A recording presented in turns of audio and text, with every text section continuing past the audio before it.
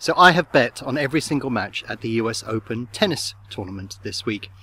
Now in some circles that would make me a problem gambler, but in fact the reason that I'm doing this is to learn exactly how to profit from betting or trading on tennis.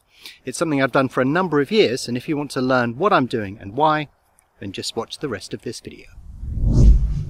So it may seem a bit strange placing a bet on every single event or sport that you're actively looking at, but it teaches you an awful lot, and in fact it teaches you a lot more than you can get at from historical data. I'm not a strong advocate for historical data. It's worth looking at and playing around with, but very often all historical data tells you is that the market is perfect and that you can't make any money, and therefore, you know, actively participating in the market and placing bets in the market will give you a lot of the clues and information that you need.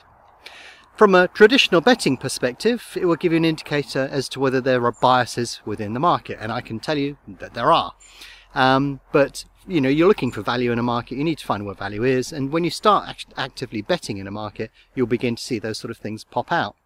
But from a Betfair trading perspective, you're looking at something slightly different. You're looking for an opportunity where that a position will be in profit at some point during the sports event that you're actively trading. And this is where this tactic comes into its own, because basically you'll place a bet and you'll see all of those key points within the event where it would have been profitable, where you could have traded in and out and all of those sort of things. So I know over the long term, even if I've got no skill, I'm going to more or less break even minus a bit of commission.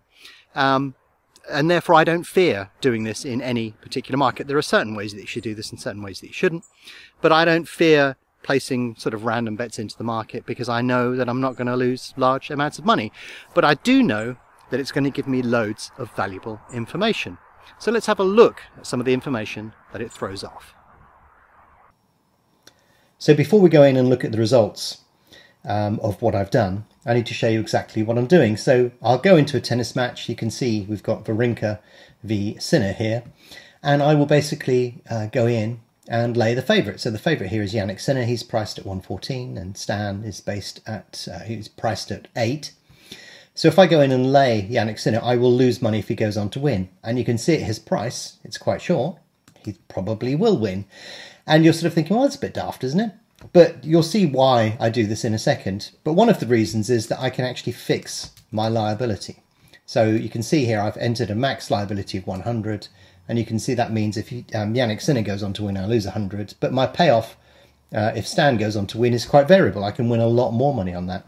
And the reason that I do this is if I'm looking at value and I'm looking at getting an edge over the market in some way or another, it will come out in terms of my payoff, because the liability I take is fixed, but the payoff is variable according to the price of the outsider. And that will end up making me money over time if I'm finding value. But there's another important reason that we're doing this that I will show you in a second. Now, of course, you don't need to go in with stakes of 100. You could go in, if you want, with a lower liability of even £1, and you can still achieve the same effect. You will still learn. So yeah, don't go in with crazy stakes. Use something much, much smaller while you're trying to understand what you're doing and exactly what you're looking at. So yeah, but basically this is what I do on each individual match. But of course I don't do it on the Betfair interface. On BetAngel I can do it with one click if I use lay by liability. And of course I can completely automate it, which is what I do. I don't go through each of these individual matches doing this. BetAngel just does it completely automatically. But yeah, fundamentally speaking, this is what I'm doing here. So you can see how I laid to a fixed liability, and these are the results from the first 3 days at the US Open. So yeah, if we look, you can see the bets were placed on the 28th and they run up until about the 30th. I'm continuing to do this, but this is where I cut it off for the purposes of this video. And this information that you see in front of you, you can download from Betfair. If you go to the My Account area on Betfair, betting activity and betting history, it will download all of the bets that you've placed, and it will give you this information that I've highlighted here and a bit more. But I've just tidied it up for the purpose of this video so that I can illustrate things. So I've created this, but the stuff on the left was just downloaded straight into a spreadsheet off of Betfair. And that's how I analyze it. That's how I do it. You can do the same too. But you can see here on the first match, the odds were 116. So if you laid to £100 liability, your payoff would be 625. But in fact, this player went on to win. So we lost. So basically we lost £100 because we laid this favourite at 1.16 to a liability of £100. You can see down here though, we laid this player at 1.3 and this player lost. So we won £333. So you can see after 5 matches here, we were down slightly overall. We were down roughly £67. But basically the lower price that you lay at, the bigger the potential payoff. But of course, if the market is efficient, then you know that this player has a really good chance of winning, which is what this IP stands for. The market's saying this player has a 97% chance of winning, and lo and behold, she did win. So we basically lost £100 on there. But if she didn't win, we would have won over £3,000. It's important to note that for what I'm going to show you next. But you can see there's a mixture of results in here, but I've got the cumulative total on the right hand side, and the cumulative total is adding up all of these. So we lost 100 on the first, on the second, third and fourth, but then we won some money, so our cumulative total is just below break even. Then we won the next match and the next one, so suddenly we're in profit, and then we lost, and so on. So you can see that the cumulative value going up from there. But basically we ended up laying 147 matches, not all at once I should state. And we did that for £100 liability, and therefore if we did that, we would have basically won £2,808 on these first 3 days of the US Open. So basically, favourites won less often than they should have done, or I should say, outsiders won more often than you would think. And this is something that we have seen in the first few days of the US Open tennis, and you've probably seen me highlight this if you're watching me on social media. Incidentally, the total stakes here is the amount of money that we have staked at some point, or we've had at risk. But it's not all at once, because of course matches go off at different times. So when one match finishes, then you can start on another. You don't have to put all of this money down. It's a much, much smaller total than that. And of course, as I've just illustrated to you, if you want to mess around and play with this concept, then you can use much, much smaller stakes.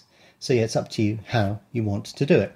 But if you went into the US Open on the first 3 days this year, by laying the favourite, you would have won £2,808.72 before commission, I should state. This is the data that you get on this spreadsheet is always before commission. You can always download the betting P&L spreadsheet, which will show you this value net of commission.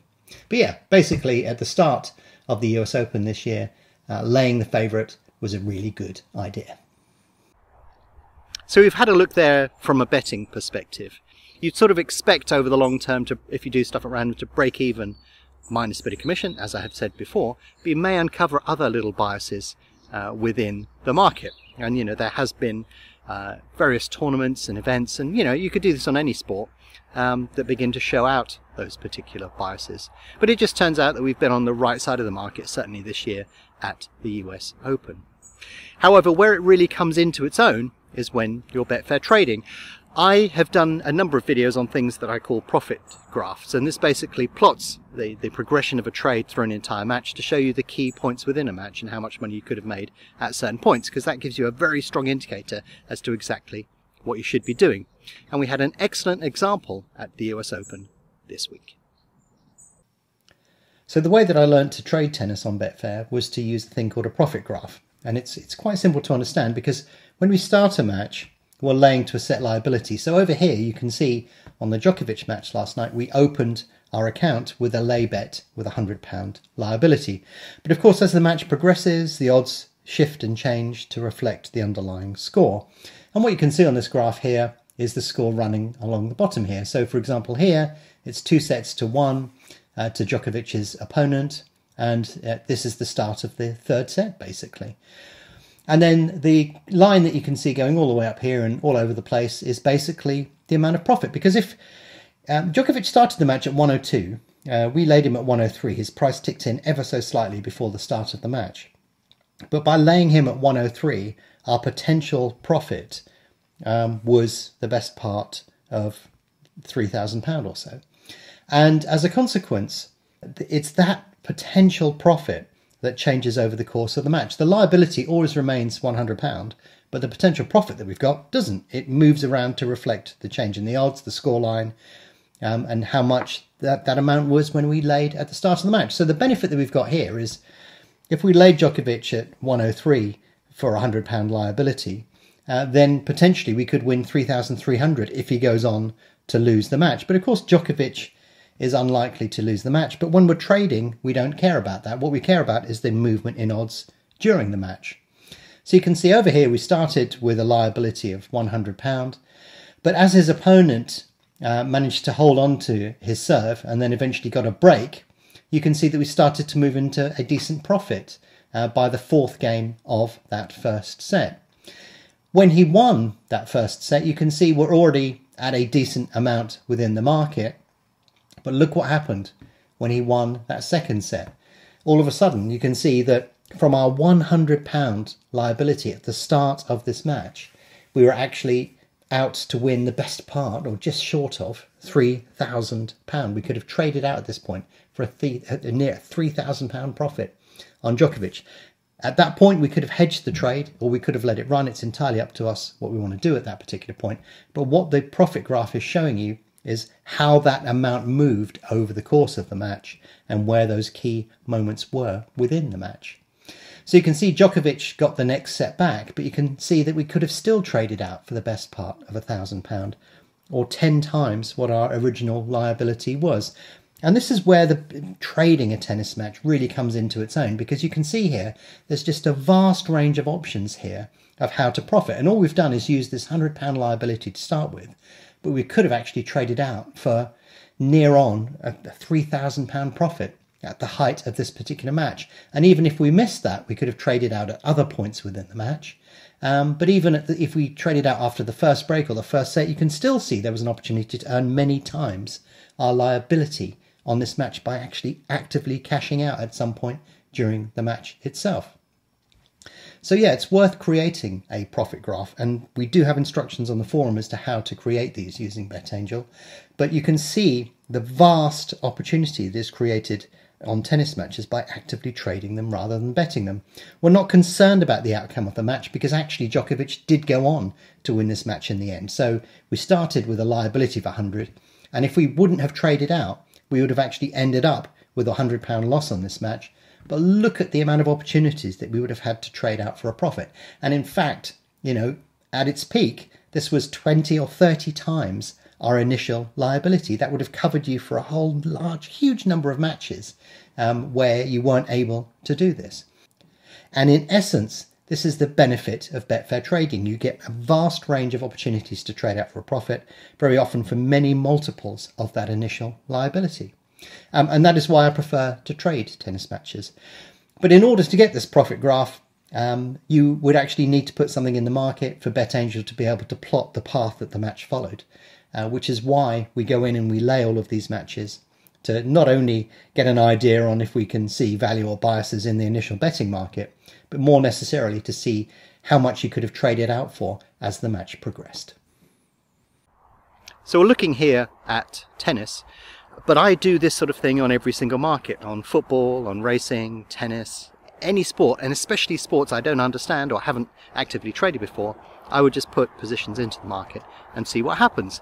And it seems a little bit odd because you'd think that you know, if you bet at random, then you would lose money, but you don't, because if you frame it correctly, then there's no reason why you should lose that much money, because ultimately the market should be reasonably efficient. And you know, you'll have to pay a little bit of commission on that, but the sort of information that you can get by doing that is significantly valuable, and it will teach you a lot about the way that the market works. It will allow you to become much more comfortable in understanding exactly what happens and why.